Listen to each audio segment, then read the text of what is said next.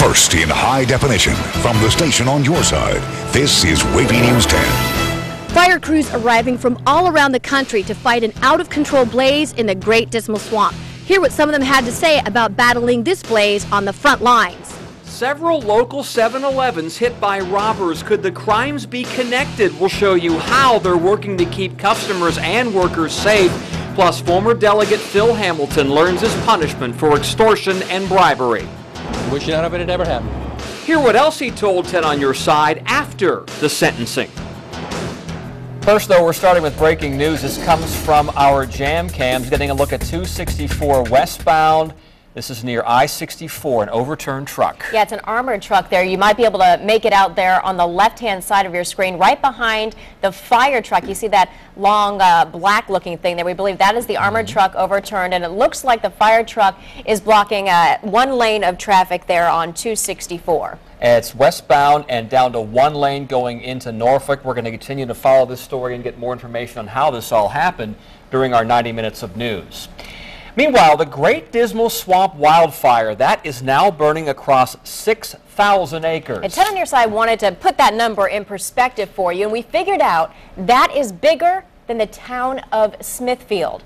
Firefighters say the flames are burning anything in their path as the smoke continues to hover around Hampton roads. Sergey Galindo is tracking the winds, moving the smoke, but we begin team coverage with Surrey Crow live in Suffolk. Surrey? Stephanie, we're out here at the Suffolk Airport, and I can tell you the smoke, is so much thicker than it was yesterday when we were at the command incident post. And as this fire continues to grow, so do the resources. We've now got fire crews coming from all over the country to try and get a handle on this thing. The fire burning in the Great Dismal Swamp is now a calling card for fire crews from all over the country. Resources are continually growing every day. Now more than 200 firefighters are in Suffolk to battle this blaze.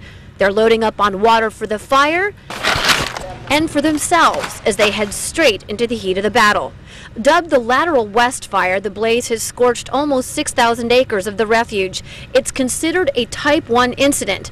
In simple terms, this fire is a big deal. A Type 1 incident is of national consequence. You know, it has a lot of attention on it, and so we're able to pull in resources from across the country as needed. For Tracy Farley, home is Arkansas, but her travels as part of the top-tier fighting crews are part of the job. She handles the logistics, while crews like these are in charge of putting the fire out. The peat and dry conditions in the refuge are making this fire extremely difficult to douse. Farley says a swamp fire is a whole different animal than a mountain fire, for instance. Just a really different scenario in a swamp fire. The vegetation is thick, you know, very intense. So the goal for these fire crews is simple: safety first, and then putting this difficult fire to rest.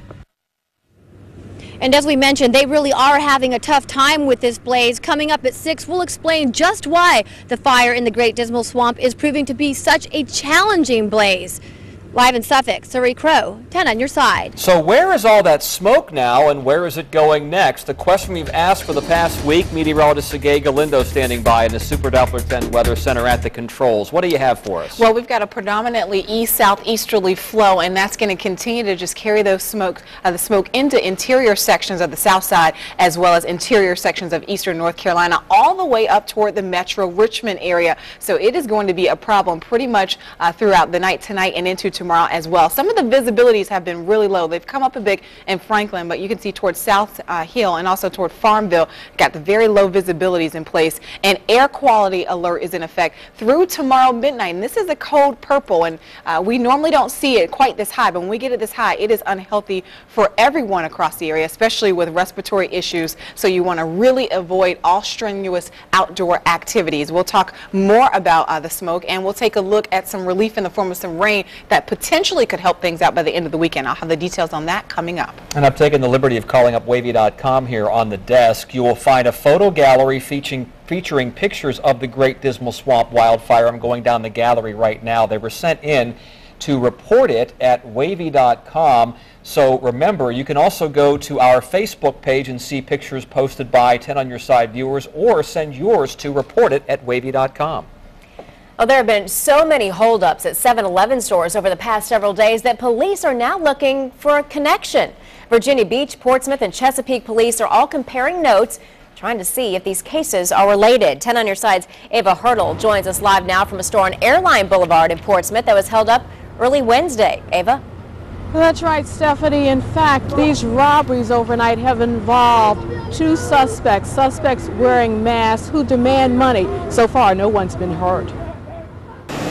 It was 1:35 a.m. Friday that Chesapeake police got a holdup alarm from this 7-Eleven store at the corner of Sparrow and Providence Roads. A pair of armed masked men demanded money, got it, and ran away. I'm really surprised because it's a lively area. Just across the street for 31 years, Ron Horton has operated Ron's Hot Dogs back when they cost customers 79 cents apiece. By his own account, he's sold about $6 million since then. Seen the area grow with young families moving in, but says this robbery is out of the ordinary here. You come out anywhere from 10 to 1, 2 o'clock in the morning. It's a very lively area. The police are constantly making a presence, especially in our parking lot.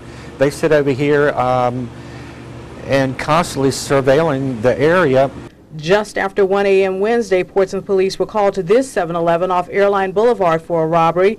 Police say the suspects jumped over the counter, took money, and grabbed some cigarettes on the way out. A similar report an hour later at a 7-Eleven off Oceana Boulevard in Virginia Beach. Luckily, no one was hurt. A spokesperson for the stores, Margaret Chabris, told us, quote, 7-Eleven is working closely with law enforcement agencies to ensure a safe working environment and shopping environment and to assist in the identification of the robbers. The company does have surveillance cameras in its stores. Horton says the video system is a great asset along with a large customer base. We have a lot of activity and a lot of visually you can see inside the building with all the glass, and plus we try to close before dark. Now, police have not made a connection between the cases. If you can help them find the suspects, you're asked to call the crime line. That number, 1-888-LOCK-YOU-UP. We're live in Portsmouth. Ava Hurdle, 10 on your side. Former State Delegate Phil Hamilton will spend 9.5 years in prison for extortion and bribery. We broke today's sentencing on WAVY.com. In a story you'll see only on 10 tonight, Andy Fox spoke to Hamilton about the sentence. For 21 years in the General Assembly, former Newport News delegate Phil Hamilton built a powerful career. Today, he and his wife, Kim, take a lonely walk to federal court in Richmond to find out how long he will spend in prison on charges of bribery and extortion. In the sadness, what have you discovered? How well-grounded I am as a person. What is the pain that you feel? Well, I mean, clearly it's a pain to the family. Prosecutors used an email trail showing Hamilton used his powerful position in the General Assembly to get $500,000 for a Teacher Quality and Educational Leadership Center at ODU. Hamilton then went to the General Assembly and got the money and then got a $40,000 a year job to run it. U.S. Attorney Neil McBride. Phil Hamilton used his significant influence as a 20-year state legislator to extort officials at Old Dominion University in order to get a job. Federal Judge Henry Hudson gave Hamilton 9.5 years in prison. Well, obviously I regret what occurred. You know, I wish none of it had ever happened. Hamilton's fall from grace, devastating. I like for them to remember the good things that I've done. Been a strong advocate for the mentally and physically challenged and disabled. I think I added a lot to the quality of public education in the Commonwealth of Virginia. Very proud of the years of service that I had both as a public school educator and as a legislator. Hamilton plans to appeal the sentence. He must turn himself in September 19th. Hamilton could have received 15.5 years, but thanks in part to friends who spoke on his behalf, he got less than that. Tonight at 6, we hear from some of those friends who still think Hamilton got too much time. I'm Andy Fox. That story tonight at 6. And this is a day of mourning as we remember 30 fallen heroes. The declaration came from Governor Bob McDonnell after insurgents shot down their helicopter in Afghanistan. 15 of those who died were Navy SEALs based right here. Flags across the Commonwealth were ordered at half-staff in honor of those killed. The governor also asked Virginians to donate to charities that help the families. The special operations people are always called to do such dangerous missions that when they lose so many folks at the same time, we need to be able to honor their memories. We need to support their families. A 10 on Your Side viewer sent us these pictures of a tribute on the beach. Tonight at 6, hear how local radio stations honored our fallen heroes. And then not making the grade. A recent progress report says more than half of the schools in Hampton Roads are failing. I ask educators what they're going to do to change that. And with the recent wild ride on Wall Street, you may be worried about your money, but we're on your side with advice from the experts on what to do. And a 10 on Your Side consumer alert, why you should check your hall closet lamps and light fixtures for these bulbs. A victory tonight for opponents of President Obama's health care overhaul plan. A federal appeals court struck down the requirement that virtually all Americans must buy health insurance or face penalties. But an appeals court and 3 federal judges have upheld the rest of the law. Experts say the debate ultimately will be decided by the U.S. Supreme Court. We're on your side with a consumer alert. Philips Lighting is recalling about 2 million light bulbs because the glue might not work and the glass globe can fall out of the socket. Now, this recall involves Philips Energy Saver and Marathon Classic Compact Fluorescent Dimmable Reflector Lamps. The affected models are R30, R40, and PAR38. Now, if you don't still have your boxes to look at that, the model numbers are printed on the white ceramic area of the base of the lamp. Hundreds of bulbs have broken and several people have gotten hurt. General Motors is recalling thousands of cars. GM says a power steering fluid hose in the 2012 Chevy Impala can get too close to the catalytic converter. Now, the hose can melt and fluid can leak, and that can start a fire. GM is also recalling 2012 Buick LaCrosse models to fix a software problem that runs a computer that controls the brakes. Now, the current software might not detect a malfunctioning sensor. If that sensor fails, it could change the way the car handles and can cause you to crash.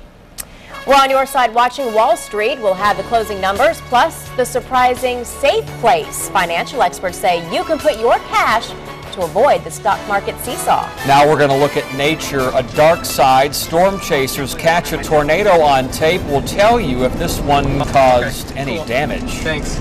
Bye.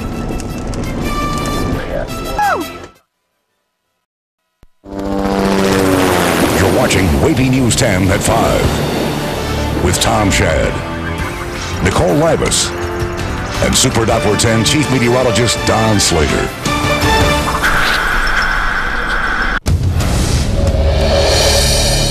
Back to that breaking news on the interstate we showed you at the top of the newscast. An overturned armored truck on 264 westbound before the 64 overpass. This is a live look from our WAVY traffic jam cams. You can see fire and rescue crews on the scene. Traffic down to 1 lane westbound into Norfolk. You might want to avoid this area. It is safe to say a lot of stock traders are saying TGIF. For the second day in a row, stocks closed higher, capping off one of the most volatile weeks ever on Wall Street. Bans on short selling in some European markets calmed some investors' fears for today, and you see the result. The Dow up 125 points to close about a percentage point higher. NASDAQ and S&P also eking out short gains. The ride, though, has been a short, bumpy one for most of us this week. Now, you'll be looking to take maybe the off-ramp and park some of your cash. Yeah, the place now offering the best rate of return might surprise you. 10 on your side's Chris Clackham explains. In trying to decide how to best protect the cash you no longer want exposed to the vulnerabilities of the stock market, you might want to consider putting it back in the bank. Yes, the bank. Banks are trying to get people who are nervous about the stock market to place their money with them. And in order to do that, they've created new incentives and tweaked many of these bank accounts to make them more appealing to individual consumers. Turns out, under new federal guidelines, banks are now required to have bigger cash reserves before they can do what's most profitable for them, make loans. in order to get those reserves, those cash reserves, they need money from consumers. So that is why they create incentives. So now CD and money market rates are higher than they've been in years, and some banks are even back to offering 3% returns on checking accounts. You make various transactions, withdrawals, deposits into your checking account, then this 3% return might be the easiest you can gain in this market. Smart Money's Anna Marie Andriotis says it's not just the big banks offering the best deals. Community banks, credit unions, local banks, they're offering really great rates right now with very few fees because they're trying to compete with the bigger banks. Just ensure, she says, that all deposits are federally insured. Chris Clackham, NBC News. Now, in high definition, your Super Doppler 10 forecast with meteorologist Sergey Galindo. We've had plenty of problems with the smoke for today, and it's going to continue to be an issue as we go into the weekend. Want to show you what's going on right now. We have an air quality alert in effect. It's at a code purple. That's the highest grade that you can get when it comes to air quality alerts. And you can see that's for Suffolk, points towards Southampton County, Isle of Wight, on up toward Surrey, Sussex County, north toward the Metro Richmond area, and also extends toward portions of Hosky on toward Northampton and Halifax counties, as well as Bertie and Gates and Hertford counties in North Carolina, also included in that. And again, this goes until tomorrow midnight. So tomorrow is going to be another day where you're probably going to be smelling that smoke throughout much of the day. So a cold purple means that this is unhealthy for just about everybody, especially people who suffer with respiratory problems. So you really want to avoid all the very strenuous outdoor activity, especially as we head into the day for tomorrow. I know it's the weekend, but you want to really take it easy in those areas. And you can really see on the wind forecast here, the flow is really not going to change all that much. We're going to really see that flow predominantly out of the southeast throughout much of the weekend. And this is even as we head towards 7 o'clock on Saturday. Now, we do get a few changes. Things get a little bit more southerly as we start to head towards Sunday night as a low pressure starts to march in across the area. But again, the smoke is going to be real pronounced tonight and into the day for tomorrow. We certainly could use some wet weather, and you can see here on Live Super Doppler 10 most of the showers and storms down toward our south and west, and they're going to stay out of the area for most of us for tonight. Maybe a spotty shower creeping toward interior sections of eastern North Carolina tonight, but most of us are just going to see partly cloudy skies with temperatures falling around 71 degrees. But our next big rainmaker is going to be an area of low pressure that's already starting to see some showers and storms develop associated with that. That's going to march out of the west and push into our area as we head toward Saturday night and into Sunday. But you notice as we look toward future track for some wet weather again, it's mostly going to be dry for tonight and into tomorrow. Now tomorrow could be maybe an isolated shower or storm early in the day, but our best chances will arrive mostly by Saturday night. Again, could squeeze out a few showers before that, but again, our best chances will arrive late in the day Saturday and into the day on Sunday. And you can see here some of that widespread soaking rain starts to spread our way by the noon hour on Sunday, and that continues through the evening hour. So as we look at the forecast for tonight, upper 70s by 9 o'clock, 74 by midnight, 3 o'clock, 72 degrees. Again, some areas of smoke around even for tonight, and especially as we go into the day for tomorrow. We'll look for temperatures in the mid to upper 80s, and again, rain chances late Saturday pretty much through early Monday, and we certainly could use it. Temperatures are going to be very pleasant, though, throughout the next several days. We're staying in the 80s all week long. We'll dry things out Tuesday through about Thursday, and we'll look for more rain chances on Friday with temperatures around 86 degrees. Well, they admit to participating in the mayhem in London. Obviously, I saw opportunity, so I went to it, innit? Hear their motivation for this violence and see how Scotland Yard is tracking down the rioters and looters. And then a shark attack in North Carolina waters. That's 3 this summer alone. We'll tell you what happened just before this recent one. We're always fascinated by these pictures. A summer storm sent tornado chasers into Nebraska farmland. Another amazing shot, a funnel cloud that these storm chasers found last night. It later spun to the ground and moved along the fields there, and no reports of damage. Just an ominous look as you drive down the road of a sea of gray and green. Incredible. London police have arrested more than 1,500 people in the aftermath of violence that broke out there last weekend.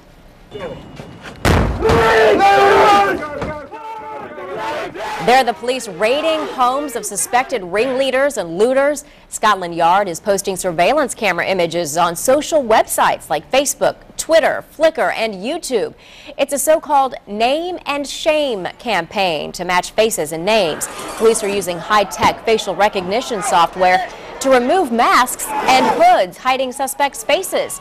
Admitted looters blame the widespread violence on a lack of support from the government and a need to help their families.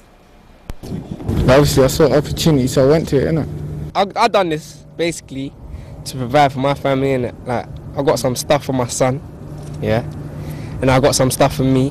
Have any of you felt any kind of bad feelings or remorse about what you've done since the looting? Let me ask you first. No, I'm alright, you know. It just feels like a normal day to me. It's normal.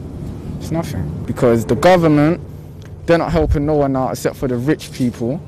They don't care for us. They just leave us on the blocks to do whatever we do. 5 people have died since all this started.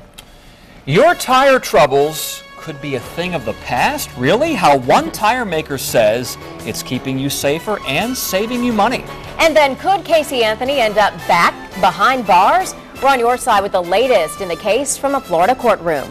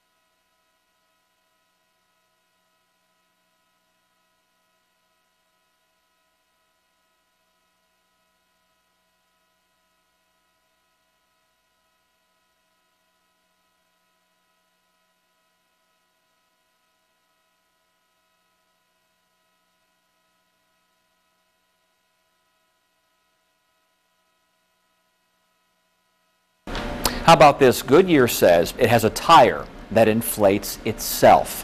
The tire measures its own pressure, and if it gets low, pumps itself up while it rolls along. Everything that makes it work is contained in the tire. The self-inflating tire would be safer because it would never fail, or fall rather, to dangerously low inflation levels. Underinflated tires decrease gas mileage by 3%, so this could save fuel as well. No word, though, on when this new tire will be available, and more importantly, how much it will cost. Stay with us. WAVY News 10 at 5:30 starts right now.